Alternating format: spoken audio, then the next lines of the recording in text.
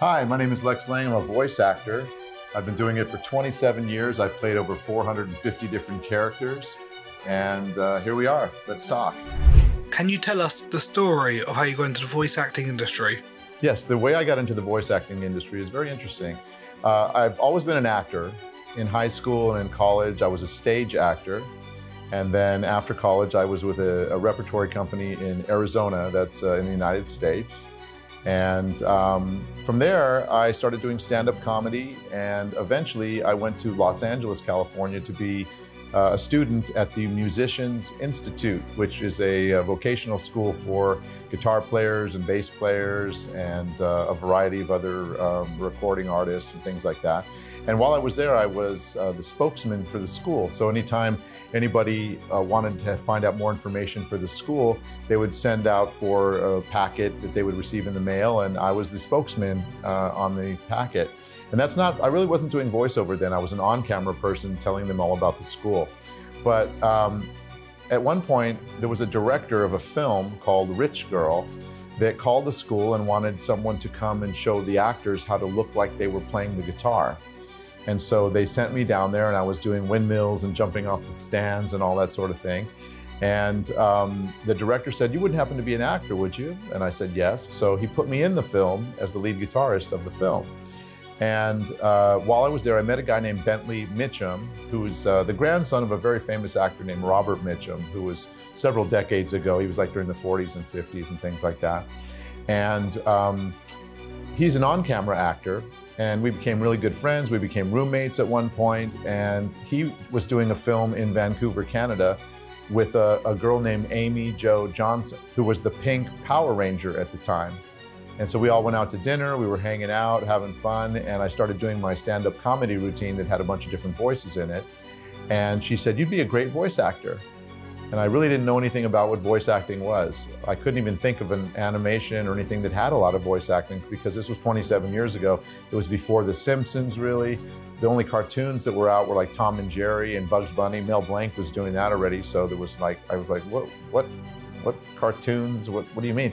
Well, she showed me that on the show The Power Rangers, they often used a voice actor to play the voice of the different monsters and big robots and things like that on the show, the villains on the show. So she introduced me to the producer of the Power Rangers, and I did some voices for him, and he said, "You're hired." And that's when I started, is on the Power Rangers. Do you have a favorite fan interaction? Do I have any favorite fan interactions with my time in the industry? This might sound a little cliche, but pretty much every fan interaction that I have is a good one. I love to see how the shows or the games or the properties that I've done voices on have made a difference in their lives. A lot of times someone says it got them through a very difficult time, or maybe they had an illness, or one of their relatives had an illness, and they were able to watch the show together, like they binge watched a show together to get through a difficult time. And that means a lot to me when, you know, I'm part of a show like that that helps somebody. And sometimes the shows I'm in make people believe in themselves a little more. And so that's always really cool too.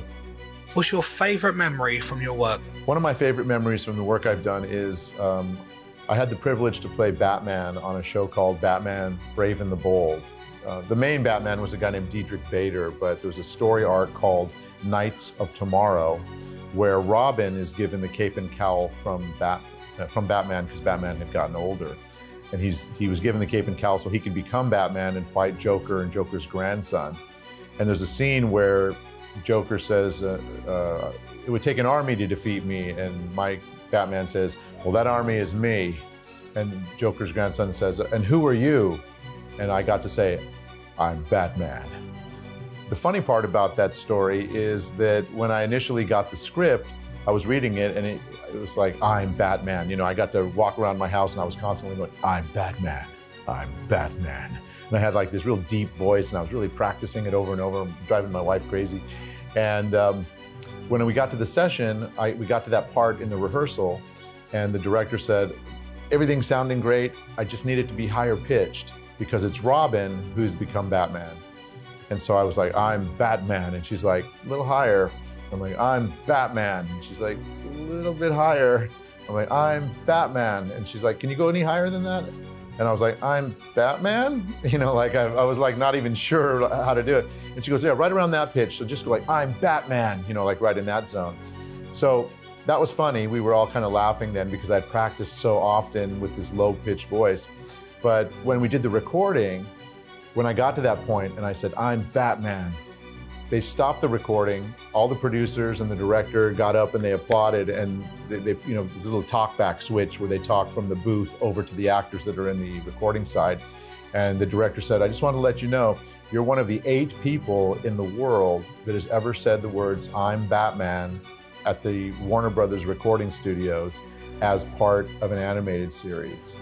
And so I literally began to cry, like out of happiness. You know, I wasn't sad about it. I was my eyes teared up, and I was like, I'm Batman. You know, I was literally like tearing up so hard, and it always stuck with me as like, what a privilege. You know, because Batman is massive. All the films, all the different series. You know, Kevin Conroy was really the epitome of Batman. He played Batman for 20 years. He was a voice actor that played Batman. He passed away recently.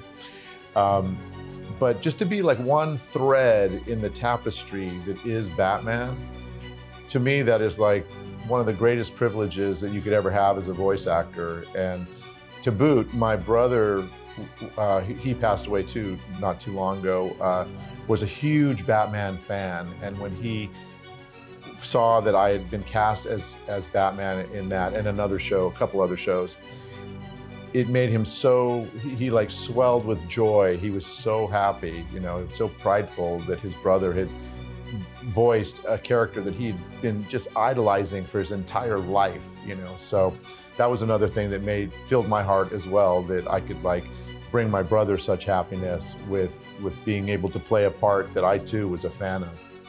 Who is the most surprisingly nice person you've worked with? Someone you heard was a bit of a diva, but ended up being the complete opposite. Who was the kind person I got to work with? Let's see, Brooke Shields I worked with on one of the, I think it was Justice League Unlimited. I worked with her. She was pregnant at the time. And someone had mentioned that she was kind of crabby or something. And I just remember that she was really sweet. And then I was also, on another occasion, I was directing a live action film with Norm Macdonald in it. It was actually a CGI film called The Ladybug. It's not Miraculous Ladybug, but it's called The Ladybug. It's on Netflix. And I got to work with Norm Macdonald. He's a comedian. And he was the most down-to-earth, sweetest person you could ever imagine. He was just like so nice. What's your favorite memory from your work? What role was I most excited? Well, that's pretty much hands down when I was cast as Han Solo for a bunch of the video games that came out.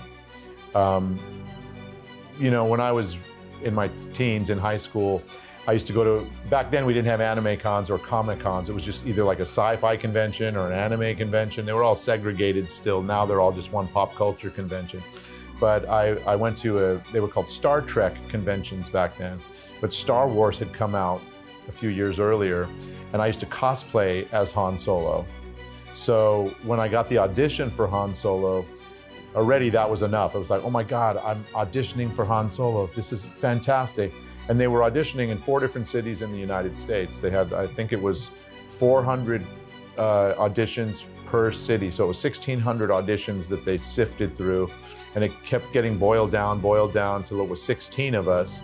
And after it was 16 of us, then it came down to 4 and then 2 of us. And then, you know, I auditioned. When it came down to 2 of us, they sent us just the audio of Harrison Ford doing, from A New Hope, doing Han Solo, like all the stuff that was just like him, without effects, without music, without anything, just like his dialogue right off the microphone. And so we got to study that a little while. And then when they called me, my agent pretended like I didn't get the part. She was kind of going, well, you know, it came back, we found out who got Han Solo, and I had to call you personally because I wanted to tell you. And I was thinking, oh no, I didn't get it, you know. And she goes, you got the part. And I was like, I tried to play it cool. I was like, oh, that's really great. I'm really excited for that. Thank you so much. Oh wow, I can't wait. That's really cool. And I hung up. And then I ran around the room like a schoolgirl, basically, like, oh my God, I got the part of Han Solo. Oh my God. I was on cloud 9 for probably a week. It was the greatest thing I could have ever asked for. I was just so psyched. What is your dream role and why? Well, I've answered this in other interviews, and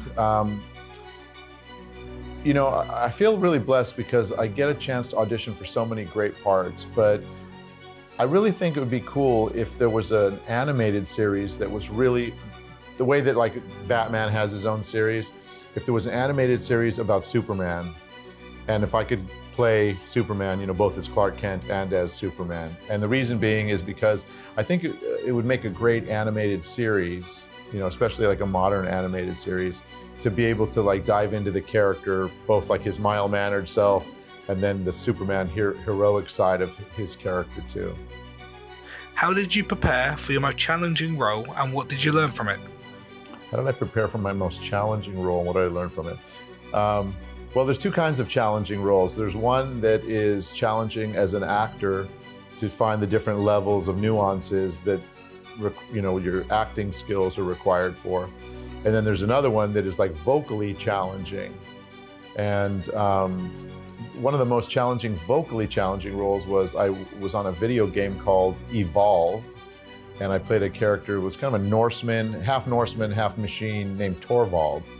And when I got to the session, they said, you've got like 2,800 lines, but 1,600 of them are yelling.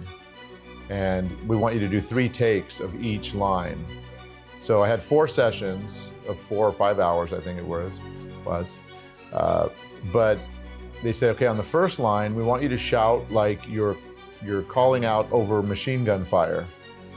And the second time you do it, we want you to call out like you're shouting out over machine gun fire, but you're at the bottom of a ravine and you're yelling up to somebody at the top of a ravine.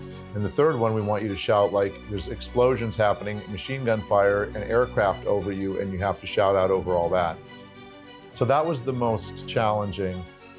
What I learned from it is that you're not supposed to scream for 4 hours solid, because every single time, every single session out of the 4 or 5 sessions I did, my voice was ruined for days. Like I had to like be quiet in order not to completely damage my voice. And so since then, they've put rules into place where a voice actor can't yell for more than 2 hours. So yeah. And then as far as the other, like the nuanced voice acting roles, that might be Han Solo also, because I did a couple of games where he had a lot of lines, and with Han Solo, my natural speaking voice doesn't really sound like Han Solo.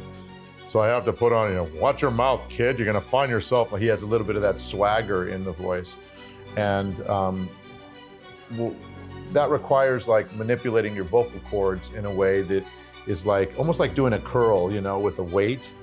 And you realize after you do 100 curls that it starts to, you go to fatigue, you know, you can't lift up the weight anymore. And it's the same thing with doing a sound of a specific character. And I realized that you have to take breaks when you're doing these nuanced performances with nuanced things like that, yeah. If you had to restart your voice acting career today, what would be the first thing you'd do? If I had to restart my voice acting career from scratch today, the first thing that comes to mind is I would start a lot younger. I started, you know, I was almost 30 years old when I started doing voice acting. Had I known about it, or today, you know, if I'd been like just when I'd gotten out of college or whatever, I would have started much earlier, for starters. I guess I would just do more of what I'm doing now, you know, make sure I get an agent, make sure I get a good demo tape, make sure that I'm auditioning often.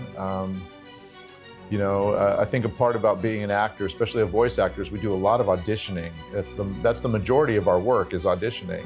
And so I would make sure to remind myself that once you do an audition, you let it go, and if it's meant to be, you'll hear from it, you know, the directors or the casting people. If you could go back to the start of your career and give yourself one piece of advice, what would that be? Maybe I answered it in the last question. But one piece of advice for myself starting out, start sooner. No, it's been great. You know, believe in yourself. Take as many classes as you possibly can. Don't be hard on yourself. if you feel like you don't have something just right, just be okay with it. Be okay with learning, be okay with growing, be okay with things as they are. A lot of times people want something to be different. A lot of times, especially when you're starting out with any kind of career, if you don't get the part or you have an audition for a part you really want, you're attached to it. You have some kind of attachment to it or an expectation or a judgment on your performance.